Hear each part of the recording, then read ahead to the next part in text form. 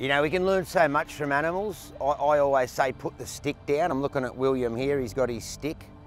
But if we took the stick off him, say in 20 minutes time when we go home, he'll forget about the stick 5 seconds later. You put the stick down, he forgets about the stick. He goes home and he gets on with his day. He smells the next dog, he wheezes on the next bush, does the next poop, eats the next meal. Humans, if you took the stick off a human being, what would they do?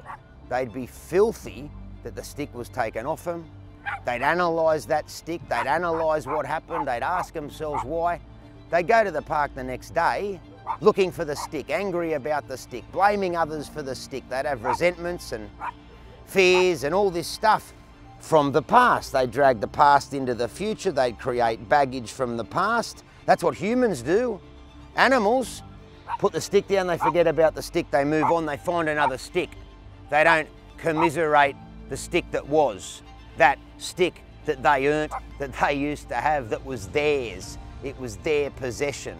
We learn so much from animals if we can be still enough to watch and be with them, not be on our phone with them.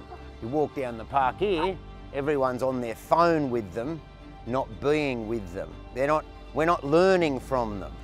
Animals have got it right, they're present. We are rarely present, animals are always present. Put the stick down, they forget the stick. If we did that, we'd be filthy about that for the next 6 months and we'd have hang-ups about sticks and why the world's not fair. We can learn so much from our pets.